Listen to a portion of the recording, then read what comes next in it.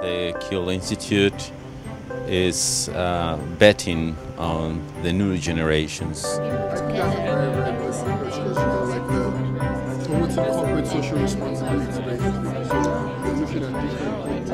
welcome you to the first full day of the second International Tomorrow's Ideas Now conference. It's a great platform that showcases our undergraduate research, and it takes what we learn in our classrooms beyond the classrooms, like not only locally, but it's taking it globally.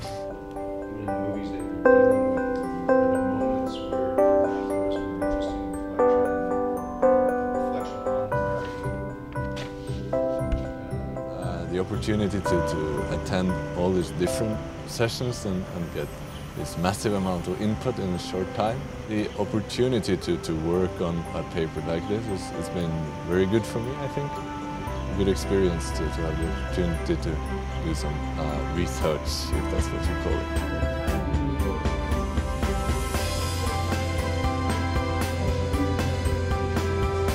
My experience here has been phenomenal because it's been so great to meet so many other undergraduate students who are coming under the same goal to share their ideas, and it's been amazing. And not to mention Edmonton is really great. So it's great to see the city and to be in a different place with just your ideas, being able to share that with people and getting very raw feedback and initial reactions. And there's nothing like that for undergraduate students, really. It's so prolonged when you get feedback. The only feedback you get is from your teachers. And you know, that's great, but it's good to get from your peers how they're processing information, being able to share ideas, and it really starts the seed for collaborative work. My goal is for my work to not just be in academia and not just be pedagogical, but to be more relatable on a public stance, and this is great for that because people who may not understand American culture or may not understand what I'm talking about specifically give me a lot of feedback on how it's perceived. So this is changing my approach as far as how I want to be relatable worldwide, and what am I saying have to do with the global economy rather than just what I've perceived in my local identity. We have that chance to come and debate and enrich our knowledge about all these important topics.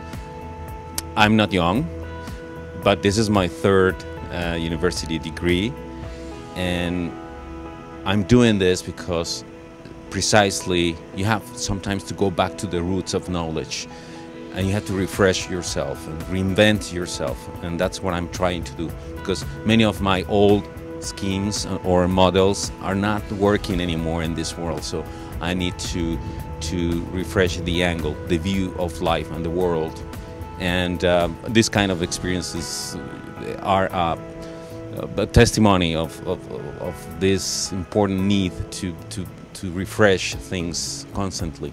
I don't feel like there's a difference between being a presenter and a keynote, because it's such a nice community and it's such a family feel that I don't feel any different from people who are like qualified academics to the people who are doing this for the first time.